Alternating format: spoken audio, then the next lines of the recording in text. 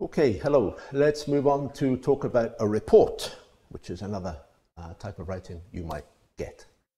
The objective: to evaluate a situation and make a recommendation based on objective data. Okay, so we have to assess a situation and we have to be objective. The data is objective. Okay, so we'll see an example in a moment.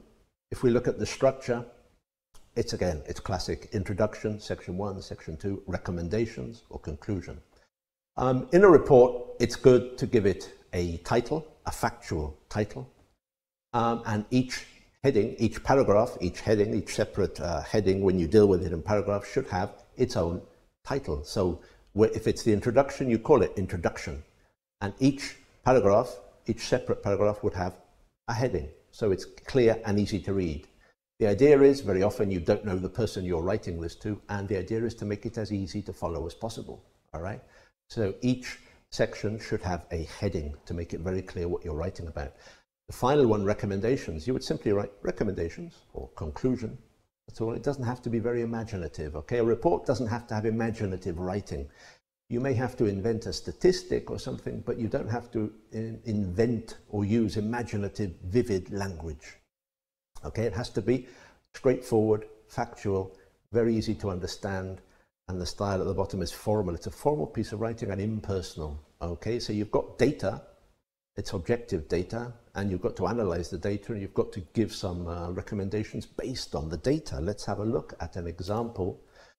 It says here, your department has recently come back from a team building weekend to improve teamwork and cooperation. Your boss has asked you to write a report on the weekend in which you should. Okay, so it's your boss. You may know him, but probably not very well, so it's formal. Okay, you've got to write a report on this weekend, and you have 3 things to do. You have to discuss the strengths and weaknesses, suggest improvements, and recommend the weekend, or not, for other employees. So, as I said, you have a factual title. So, team building weekend in da-da-da. Okay, it's factual. You don't have to invent anything. It doesn't have to be like maybe a review or like an essay to grab the reader. It just has to be factual. And then you write the introduction. Okay, the aim of this report is to, and then in one paragraph, the strengths and weaknesses, in another, improvements. Okay, and the titles would be this: strengths and weaknesses, improvements, and then recommendations.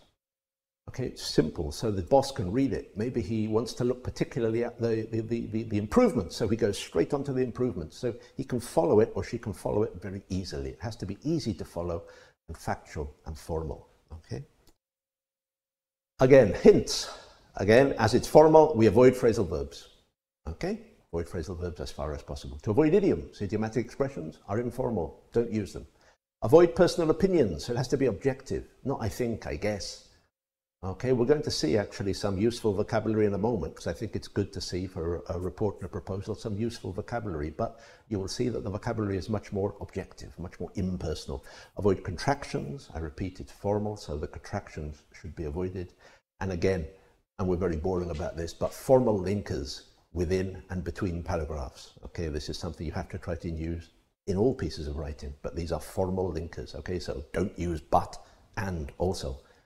Okay, use the however, use the in addition, moreover, all right?